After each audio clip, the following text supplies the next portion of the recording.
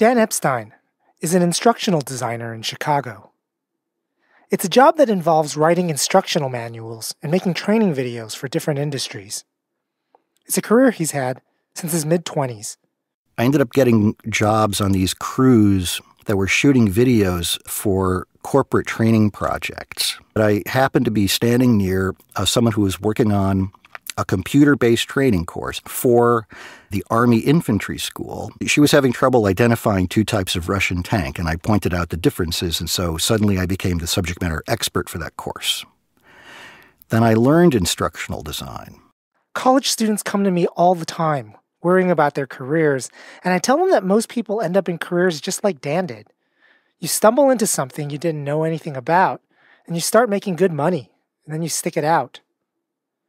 I don't know whether it's reassuring or depressing, because when you do stick out a career for the money or familiarity, you might end up worrying about what might have been. This is true of Dan. He didn't come out of college aiming to be an instructional designer. He had more exciting goals. I enlisted as an interrogator.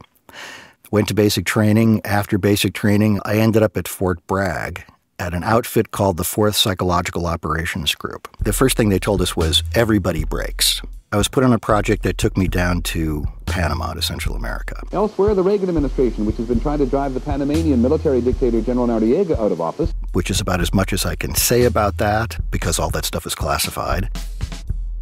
For Dan, the alternative path was military and government intelligence. He could have been on the inside of U.S. foreign policy for the past 30 years.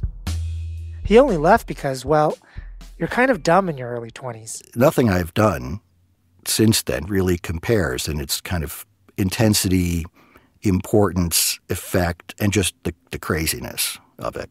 Now, toward the end of his career, Dan picked up a book by the former intelligence official Richard Clarke, who worked for every president from Reagan through George W. Bush, and he started thinking about this alternative life of his. I could imagine in my other life, where I'd gone after my desired future career in intelligence, as somebody working for Richard Clarke, like being a member of his staff. What was more interesting is, as I read the book and thought about myself in this alternate universe, was, God, would I be sitting down with my boss, Richard Clarke, in the universe next door, and we'd look at each other and say, we failed. It's easy to think of your alternative life as the one you regret not having, or as the one you're grateful you didn't have. But what's more interesting is if you end up being ambivalent about both lives. You know, on the one hand, it's like, yeah, I could have had this interesting career in this alternate universe as a staffer for Richard Clarke, but the way it ended up in reality for him, it would have been like, well, I guess this didn't really amount to much now, did it? You're listening to Hi-Phi Nation, a show about philosophy that turns stories into ideas. I'm Barry Lamb. Today's show, The Ashes of Truth. Our story today is about an alternative path, and how sometimes you think back to a moment in your life when things could have gone another way, and you just can't let it go. If only I could do it all over again. I could have taken perhaps a different course. It's the story of two men who crossed paths in 1971 and despised each other. Hi, I'm Errol Morris. I'm a filmmaker, kind of. Errol Morris is the Oscar award-winning filmmaker of The Fog of War. He's also the maker of The Gates of Heaven, The Thin Blue Line, Tabloid, The Unknown Knowns, and a host of other films, television movies, and commercials. He's considered by critics and other filmmakers as one of the most influential documentary filmmakers of his generation. But he didn't start in film. He started in philosophy. Ending up with Kuhn, I believe, was one of my great misfortunes. The other man in this story is Thomas Kuhn. Paradigm. One of the most influential philosophers of the 20th century. I see him as a fraud. Dogmatic, inflexible, and abusive. Thomas Kuhn's 1962 book, The Structure of Scientific Revolutions, is by far the best-selling and most cited book in academic philosophy of the past 100 years. It introduced the world to the term paradigm shift. He would assault people. Errol Morris crossed paths with Thomas Kuhn in the early 70s at Princeton University in the PhD program in the History and Philosophy of Science. 45 years later, Errol is completing a work in philosophy he didn't get a chance to finish long ago. An extended refutation of Thomas Kuhn. The book tortures me. It really does completely torture me. I can't even really understand why I've written it. There's so many pieces to Kuhn's nonsense. It's fun to go through them bit by bit by bit by bit. It's this other life that Errol Morris leads. The life of a philosopher concerned with truth and realism that we talked about in our time together. It's an alternative path marked by, maybe even a rising out of, an utter contempt for Thomas Kuhn that he's held for all this time. Let's go back to 1971. The city, the university, the country, and the philosophy that set the stage for the two paths for Errol Morris. I'm Jim Challey. I'm a senior lecturer emeritus in the Department of Physics and in Science, Technology, and Society. Jim Challey is a colleague of mine at Vassar who studied under Thomas Kuhn in the same program as Errol during the same period. Jim was drafted into Vietnam and had to leave the program early, so he and Errol only overlapped for a semester, and they didn't know each other. The graduate students lived in a graduate college. At 6 o'clock, we put on black robes and walked into this incredibly Gothic dining hall. The master of the graduate college would give a prayer in Latin, Procibo ac poto omnibus, and we would say Amen and sit down and then be served by undergraduates. Would bring these platters to each table. At the same time, 20 miles away, parts of Newark are burning down. So it was just this mind warp.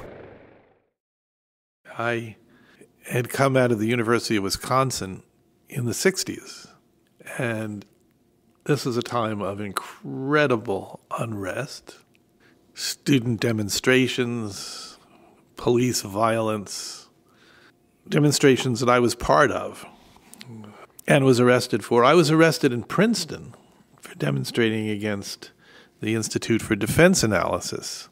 I came to Princeton having read a lot of history and philosophy of science, but I felt in general quite isolated. It wasn't clear that the things that interested me interested anybody else. The students seemed to be really bad. They seemed to not be particularly interested in anything. Philosophy, even though it was called the program in the history and philosophy of science at Princeton, there was no philosophy. Kuhn kept it that way. I didn't realize it at the time, but I realized it pretty quickly, that he was embattled in many ways. The structure of scientific revolutions had come out in the early 60s. It had been attacked by many, many, many people for many different reasons. The attacks had come from philosophers, particularly those concerned with scientific truth and knowledge. Kuhn's book was the first historical study of science that challenged the picture that scientific revolutions got us closer and closer to the truth. There's a really old argument in Western philosophy, from Sextus Empiricus, one of the ancients, that everyone is observing the world from their own perspective, and that things look different depending on different perspectives, and that there's no one perspective that tells you what the world is really like. There's just the world according to this or that perspective. Kuhn rehabilitated this ancient argument in the one area of human inquiry everyone thought had moved past this kind of skepticism. But whether due to the ongoing attacks from philosophers or other reasons, Kuhn simply refused to engage with his students in these questions. In fact, he refused to engage with them about his own theories.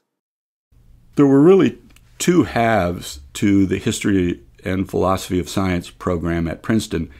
Thinking about it now, it really kind of reflects the two halves of Thomas Kuhn.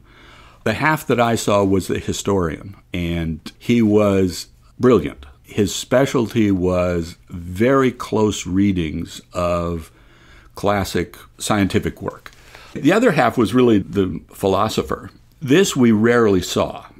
There was never a mention of Popper, of even the word paradigm was almost never used.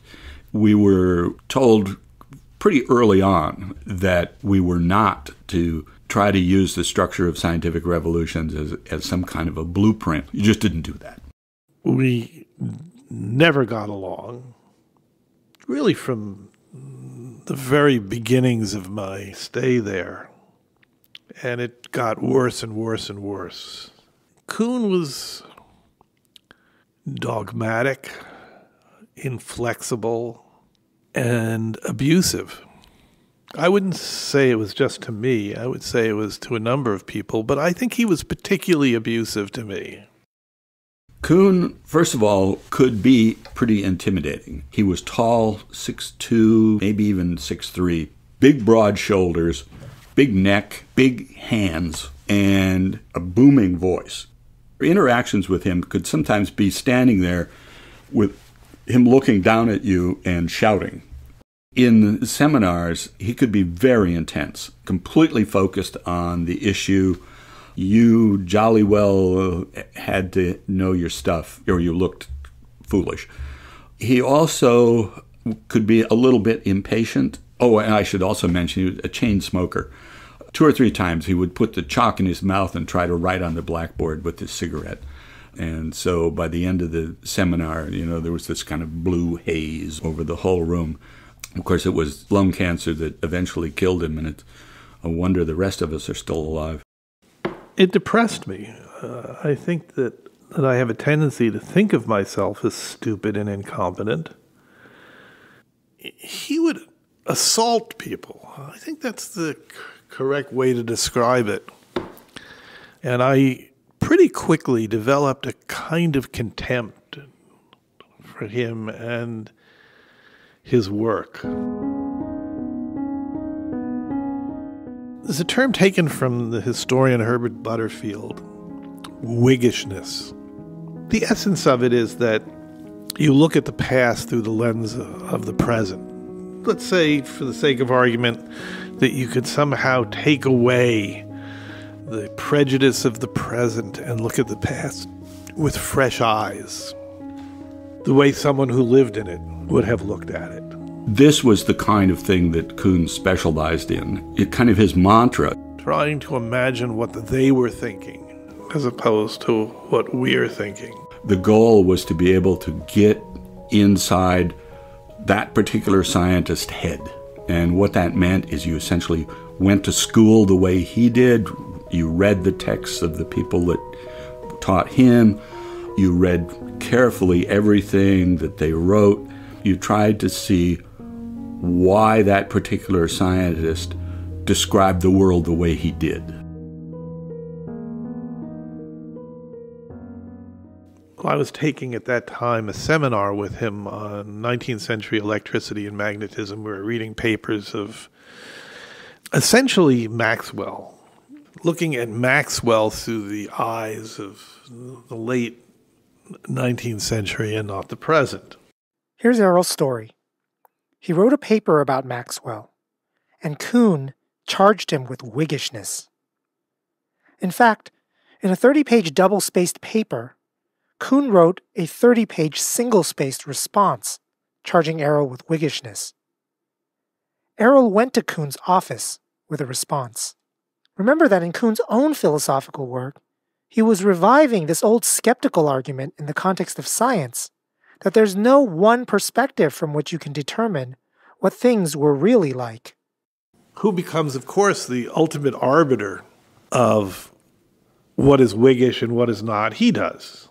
even though he has provided this skeptical thesis, presumably he's the person who can look through that skeptical thesis to some underlying reality without ever acknowledging that what he was saying was inherently contradictory. He's trying to kill me. He's trying to kill me. He's trying to kill me. As Errol was making his case to Kuhn, that Kuhn's view was contradictory, Kuhn buried his head in his hands, muttering to himself. He's trying to kill me. He's trying to kill me. Then, according to Errol, Kuhn picked up an ashtray full of cigarette butts and threw it at his head. Errol got kicked out of the program and went on to win an Oscar. I would describe it as bullshit. I see him as a fraud. And over the years, if anything, it's become stronger and stronger and stronger. I'm more convinced than ever that what I felt in 1971 or 1972 was right. I still feel it now, many, many, many, many years later. I sometimes joke that Kuhn set back the whole profession of history and philosophy of science by at least 50 years. I started to think about, in some of my angrier moments, about politics left and right. And I often think at Princeton, while people were demonstrating against the IDA, there was Kuhn ensconced in his office at the Institute for Advanced Study, writing about how there is no such thing as truth. And I actually find it deeply repellent.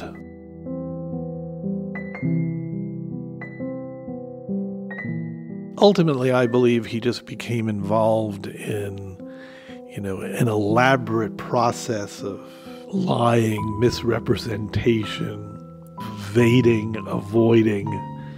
It became, for me, despicable.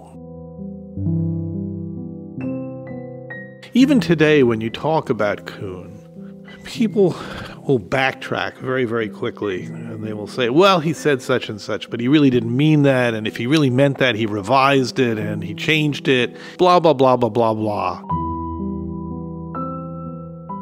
I don't believe he gave up any of these tenets, particularly the truly nonsensical tenets of structure. In my angrier moments, I see him as not entirely responsible for the debasement of science and the debasement of truth. Despicable, deeply repellent. I see a line from Kuhn to Karl Rove and Kellyanne Conway and Donald Trump.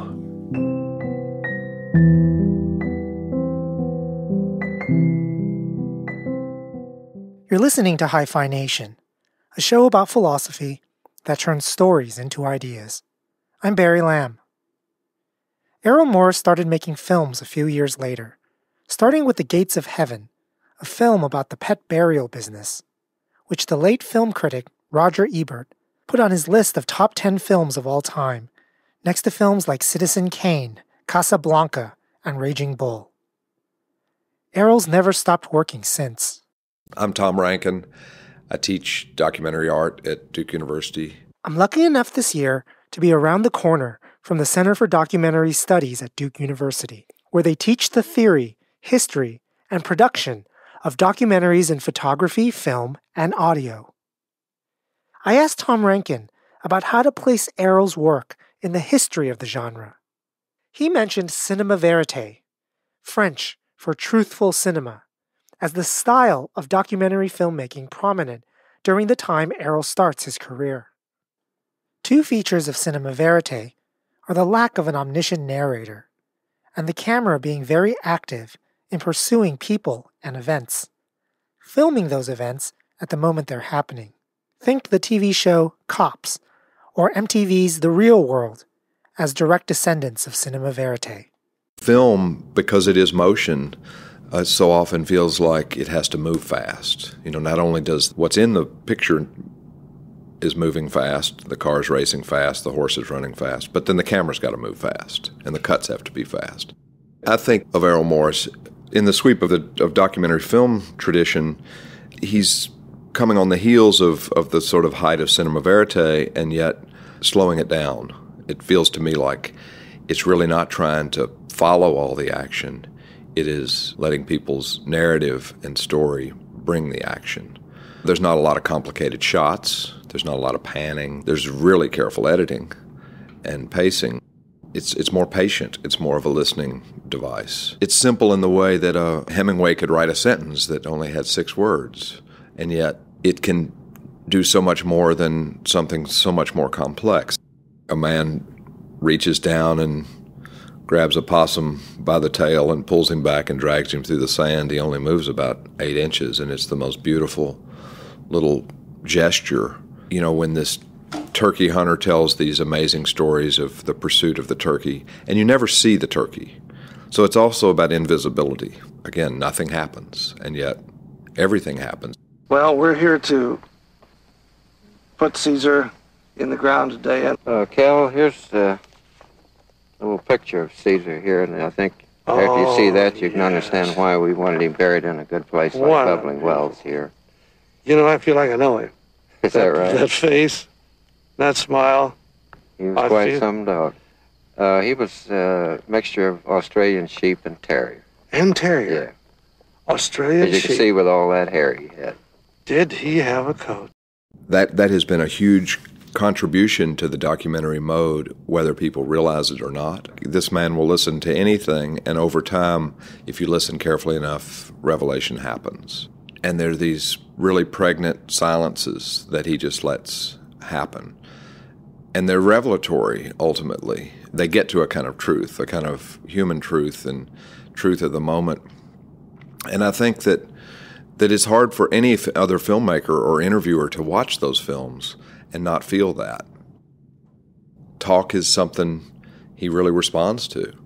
It probably is a precursor to why he can then make a film where it's all an interview, or why he is so obsessed at times with these quests for something. Sometimes to the point of maybe taking it a little too far. The Thin Blue Line, you know, even the number of reenactments and the beauty with which he shot them, the lighting. Tom Rankin is talking about the pioneering use of crime reenactments in The Thin Blue Line. Errol used many reenactments in that film to reproduce the stories of various witnesses in a true crime whodunit documentary. The cinematography, camera angles, lighting, even the soundtracking from composer Philip Glass took its influence from film noir, a beauty and mood that is characteristic of fictional crime stories rather than documentary. Errol took a lot of criticism at the time from purists in the documentary tradition for this incorporation of production techniques from fictional film into non-fictional film. Why wasn't he just aiming to record events as they happened? Today, though, the use of reenactments is almost necessary in the whodunit true crime story. For example, my favorite episode of Season 1 of Serial was when Sarah Koenig and Dana Chivvis got into their car and reenacted the story of the murder as told by the prosecution in the Adnan Syed case. For me, nonfiction filmmaking raises all kinds of philosophical issues, very basic philosophical issues about our connection with the world, how we know things, what is real and what is not. Very, very early on in my career as a documentary filmmaker, people would criticize what I did because they said it really wasn't documentary, as if there was a prescribed set of rules that you should follow in making a documentary film, and that if you broke those rules, it was no longer a documentary, it was apostasy of some kind. It was criticisms of even the films before The Thin Blue Line, but certainly in The Thin Blue Line there were criticisms of the use of reenactment. Everything is a reenactment. Consciousness is a reenactment of the world inside of our skulls. And the task is how to get back to the world from that reenactment inside of our skulls. One of the things that fascinates me about history is we know that there is such a thing as history. We know there was a Battle of Hastings. Can we ever get back to it? What if we lose evidence? What if all of the evidence vanishes? And so I started to think about what I call investigative realism. I refer to it as the everything bagel. You do everything. You do everything in your power to figure things out or to understand how things work. So there's drama, there's reenactment, there's archival, there's interviews. It's an investigation. It's an investigation into reality, into what really is out there, what really happened. There's a very natural inclination to retreat from the external world when you start feeling the pressures of skepticism. If you ask what the thin blue line is about, it seems like one right answer is that it's about the murder of a police officer in Texas on a dark night. But that event wasn't ever recorded on film, nor did anyone on that night directly observe the whole truth of what happened. So the only evidence you have is from interviews, ballistic and forensic evidence, and models or reenactments you construct to recreate the perspectives of those involved. This ancient argument of Sextus Empiricus, that you don't know reality because you only have access to particular perspectives of it, and no perspective is special, there's a response to it that requires you to start retreating. You start saying things like, the film isn't about the murder, it's about people's memories of the murder. But then memories can be mistaken too, and people can lie. So the film then becomes only about people's reports about their memories about the event. But why stop there? Are you editing the film, and are your edits making it less truthful or more? And how do you know that? And so you keep retreating, and pretty soon the film has to be about the filmmaker's own perceptions of people's reports about their memories about the event. The ultimate retreat is that the film loses reference to the real world. But there's another response to Sextus Empiricus. You don't retreat at all in the first place. The thin blue line just is about the murder of a Texas police officer. The different perspectives are perspectives about the same underlying reality. On this view, you keep the real world. You just eat the skepticism. Maybe it doesn't get at the real truth. So be it. It's still an attempt at it. This is Errol's investigative realism, in contrast to what you might call anti-realism, where ultimately the film is about nothing more than the filmmaker's own thoughts and perspectives. I also see his interest in the visual panoply that film can be. I think he's a visual artist, and so the restlessness of the visual artist, you see it in the films when you look at them over time. The groundbreaking production technique that Errol Morris is most widely known for is the Interrotron, a piece of technology where through the use of mirrors and lenses, Errol the interviewer can simultaneously film and make direct eye contact with the speaking subject through the camera lens. The subjects he interviews end up looking directly into the camera while talking to him. When we watch the film, the subject then appears to be speaking directly to us. It's disarming. There's a brilliance and a lesson and a power to the fact that people are looking at the camera. You do drift into this sense that you're just there when things are happening. It's all happening for Errol Morris. It's all happening for his camera. The Interrotron shot in Errol Morris's work is a privileging of a first-person and second-person conversation. It's privileging the perspective of looking straight into the eye to find out a truth. Something about that shot works differently for us than observing an interview from a third-person perspective. The privileging of a certain perspective to identify uniquely certain truths only knowable from that perspective. That's another response to Sextus Empiricus.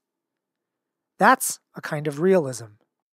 His films are very meta in questioning the truth of film, even when he's questioning the truth of whatever story is being told on the film. We could look at his films just as a way to think about film and about where film gets us to a whole nother level of understanding of what went on and what we ought to think about what went on, and how it also is impotent at some points. He is a filmmaker's filmmaker, and he's also an artist's artist.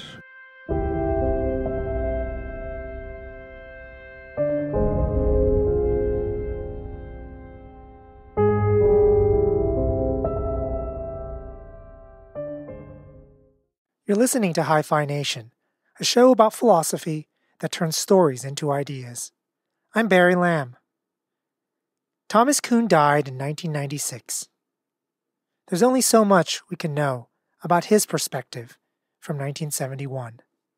Once got to know him, certainly in class. In fact, he was very personable.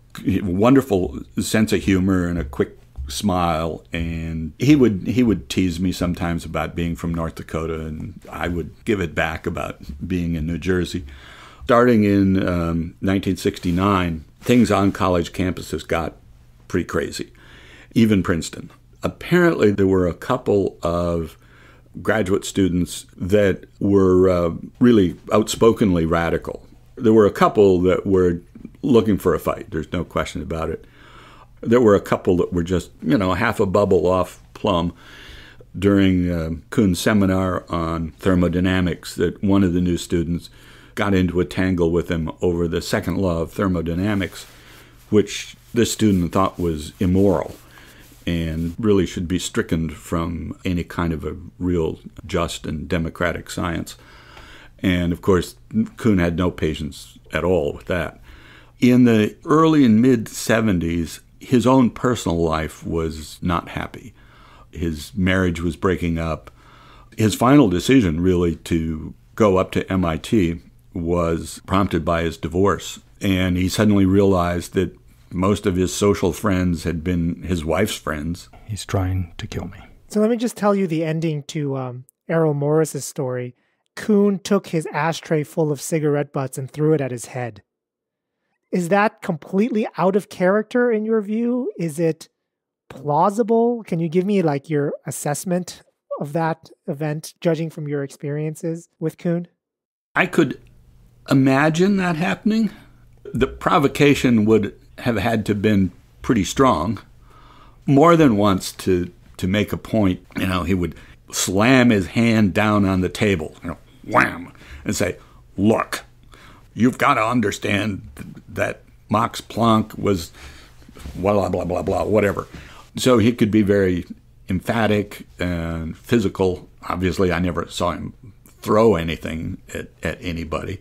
Actually, well, what what tended to get thrown around in the seminar rooms were packs of cigarettes, but that was about it.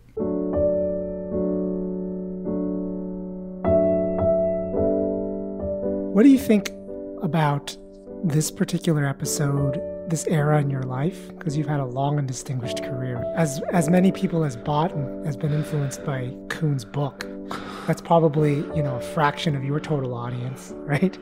What do you think it is about this period of life that you keep coming back to and thinking about? There's so many reasons. Part of it is the feeling of being abused, of being punished for something that I should never have been punished for. That's certainly part of it. Part of it is the issues still fascinate me deeply. We come now finally to the work of Thomas Kuhn. As an academic philosopher myself, I wouldn't describe Kuhn as a philosopher's philosopher. His influence on academic philosophy today is not nearly as heavy as his influence on the broader intellectual culture. Still, there are some Kuhn scholars out there who study and interpret his work today. I'm Lydia Patton. I'm an associate professor of philosophy at Virginia Tech. The first bumper sticker I ever had was when I was 15 or 16, and it was "Subvert the Dominant Paradigm."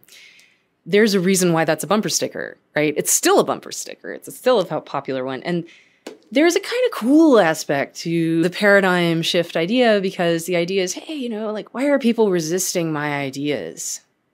It's because they're conservative, stick in the mud, uncool people who like are still back in this dated way of looking at things. And I am the genius who's going to overturn all the fundamental conceptual categories and going to innovate and disrupt and all of those things, right? And I think that, it's popular then, it's popular now. It's not really hard to see why. One of the reasons that Kuhn is considered to be so groundbreaking is precisely the destruction of the idea that science just makes this kind of uniform progress over time by accumulating results. One of the things that Kuhn said was just that if you look at the history of science, you can't explain the behavior of scientists that way. You can't explain how scientists work and how scientists do things in practice by looking at this accumulation picture. Instead, Kuhn offered a picture of scientists as operating under what he called paradigms. One of the most surprising things about structure, when we study this in my seminars or when we talk about it, is Kuhn actually defines a paradigm as a textbook. It's not a theory, it's a textbook. On Kuhn's view, someone great has a revolutionary achievement, and people take their work as the textbook way to learn about the world. The textbook gives you the rules of the game. It tells you what exists in the world. It tells you what to look for and how. It tells you what's important and what isn't. And then, everyone in science falls in line behind this new textbook, this new paradigm. If you are following in the footsteps of someone who has made a revolutionary scientific achievement, someone like Newton or Lavoisier, then you're doing normal science.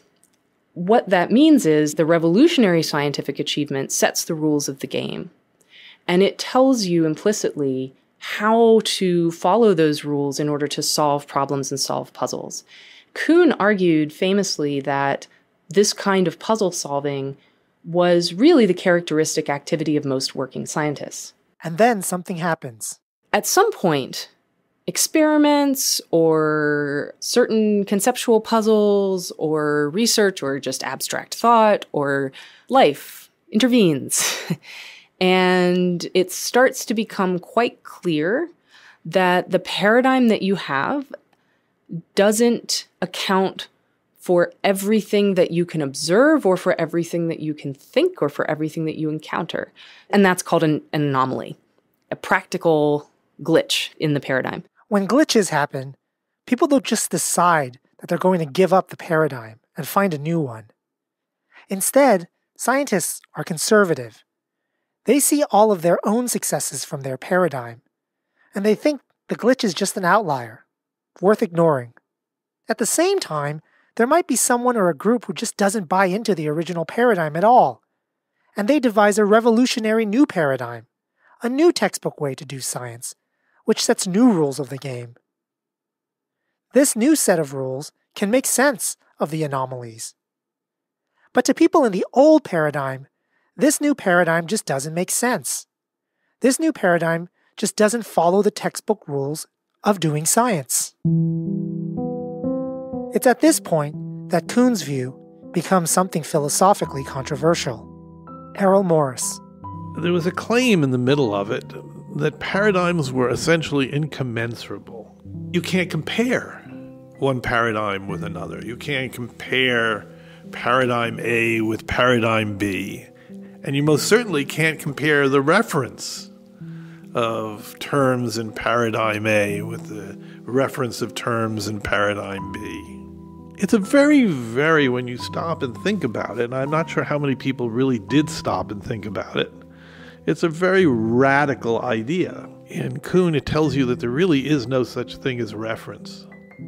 There is no reference to an external reality, to an external world, because there is no external reality.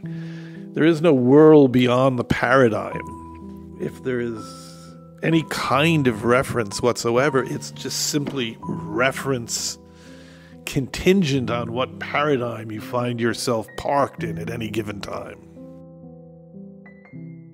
Incommensurability is a really interesting and complicated concept. You might become so steeped in that paradigm that you simply cannot understand what someone in another paradigm is doing without having it translated to you as if you were learning another language.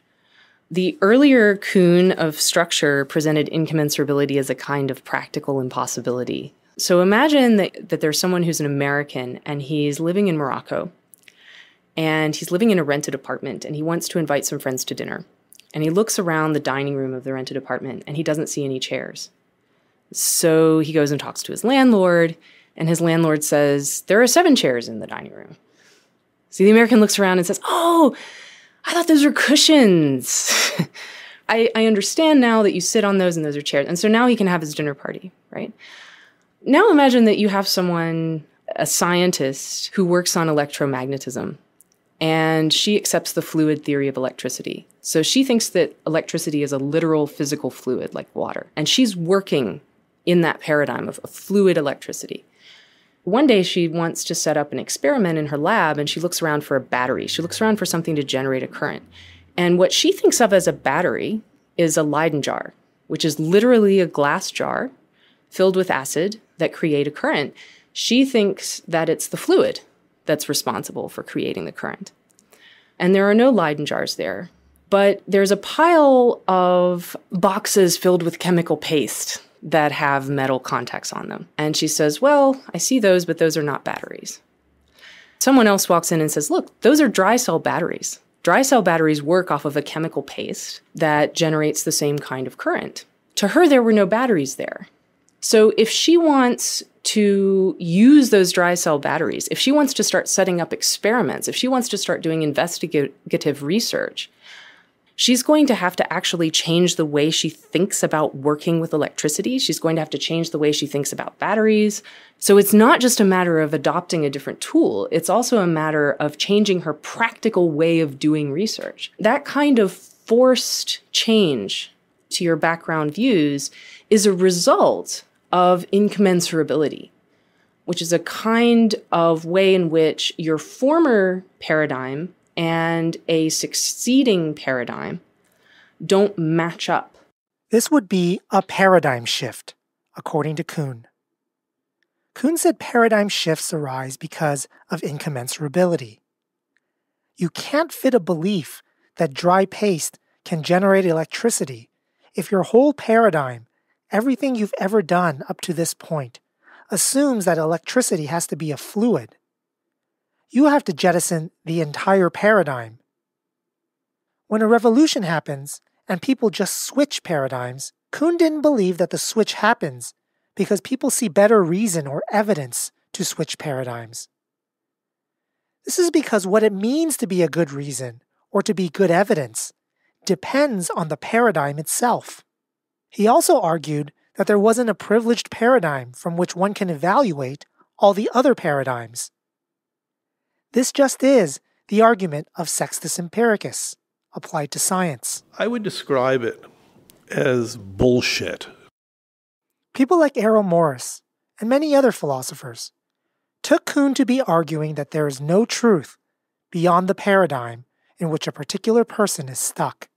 On this reading, a scientist is just a filmmaker making films about their own perspectives. The films never make reference to an external world.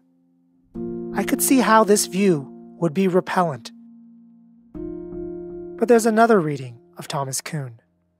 One of the things that I really admire about Kuhn and about the Strong program is their scholarship of the history of science. And they cared deeply about getting that right.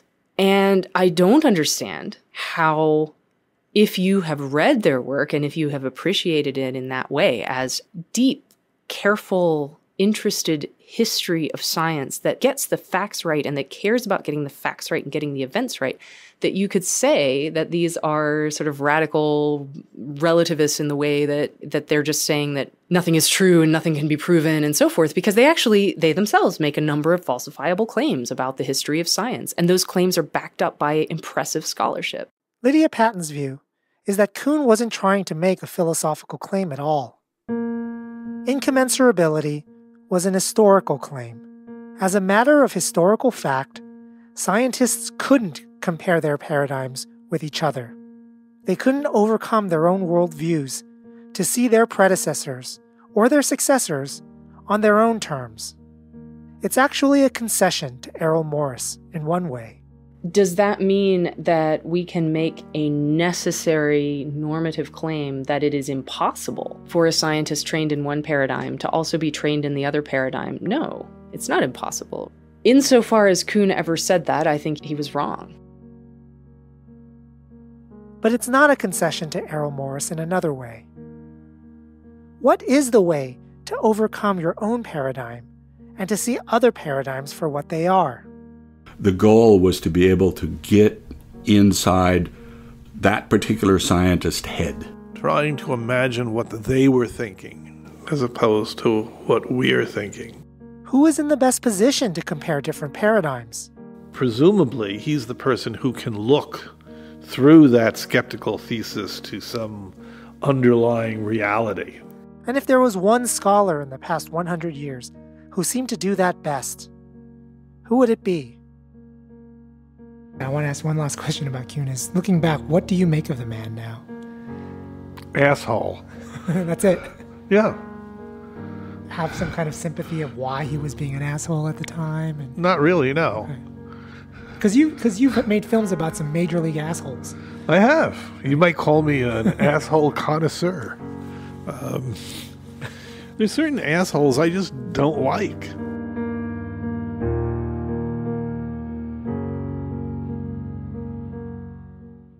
The amount of ethical questions we can ask ourselves is overwhelming. But the thing is, everybody wrestles with questions about ethics. Some are easy to figure out. Should I murder someone? No, you shouldn't. But there are other questions that are more difficult to answer. I'm Andy Cullison, the host of Examining Ethics, director of the Prindle Institute for Ethics, and professor of philosophy. I'm Christian Weishart, a recovering art historian and stranger to the field of ethics. And I'm Sandra Burton, have no advanced degrees, but I did get an A- in Intro to Philosophy. We're an expert and two very non-experts, wrestling our way through difficult ethical questions. But Examining Ethics isn't in the business of answering questions for you. We are in the business of giving our listeners an arsenal of tools. Tools that help answer the ethical questions we face all the time. Join us each month for discussions about many of the ethical questions, large and small, that we face in our everyday lives. You can subscribe on iTunes, Stitcher, or wherever you get your podcasts. Find us at examiningethics.org. Expert or not, we'll give you something to wrestle with.